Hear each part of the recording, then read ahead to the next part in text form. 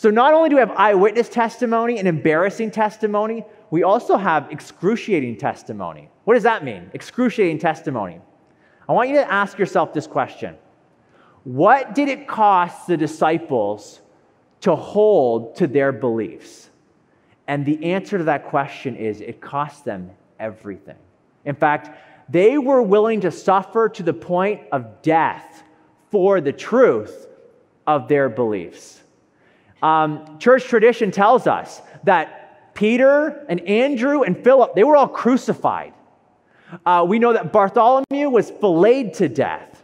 We know James was beheaded. Matthias was stoned. Matthew was killed by the sword.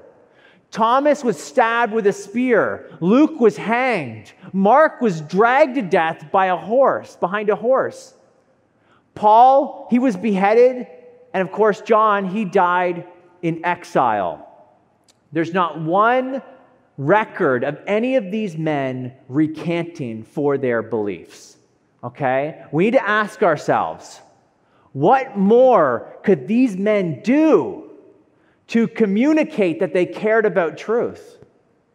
I mean, they were willing to die for the truth. And that's why Christian philosopher Peter Kraft, I like the way he puts this. He says, why would the apostles lie? I mean, why would they lie? If they lied, what was their motive? I mean, what did they get out of it? What they got out of it was misunderstanding, rejection, persecution, torture, and finally martyrdom. Hardly a list of perks. Okay? And so you're not going to make this stuff up and receive all this. No, that doesn't make any sense. At Stand to Reason, we help Christians think clearly as they share their worldview with others. If you want to see more videos like this, click the subscribe button.